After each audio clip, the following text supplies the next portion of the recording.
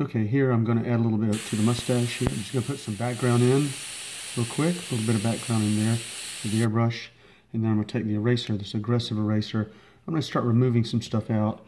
The paint is dry, but it's soft right now. It comes off very easily. This is the Createx illustration color on the Blair Synthetic paper. So you just remove a little bit like that for a little more chaos. This, okay. You can just tap and drag a few little lines out of it here. Okay, once you've achieved this, you can go ahead and add another layer to it if you want of darkness. Just add another layer like that.